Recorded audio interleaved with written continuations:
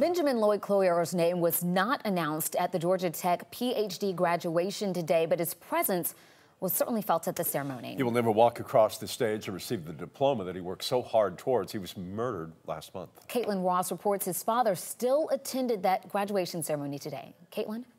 Steve Cloer sat between proud parents and excited siblings in the crowd today.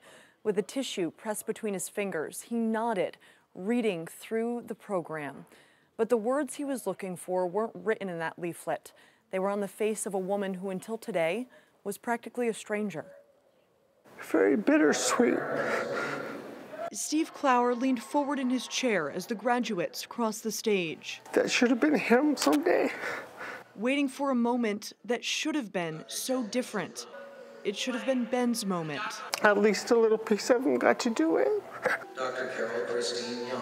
Dr. Christine Young never met Ben, but she brought him with her as she crossed the stage. And they wanted to bring part of Ben here, so they brought a locket with some of his hair in it. I won't ever be able to see Ben walk across that stage, but at least I know a little part of him got to. Dr. Young knew this is what Ben wanted most in his life.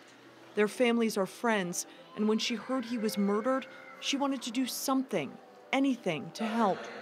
Ben was weeks away from graduating from UGA with his master's degree in artificial intelligence.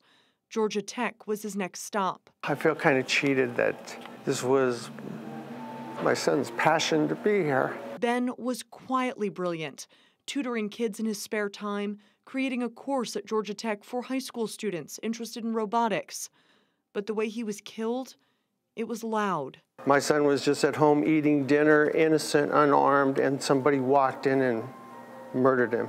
In the wrenching 911 calls from moments after the shooting, off-duty Madison County Deputy Trey Adams tells police he thought his wife was having an affair with Ben.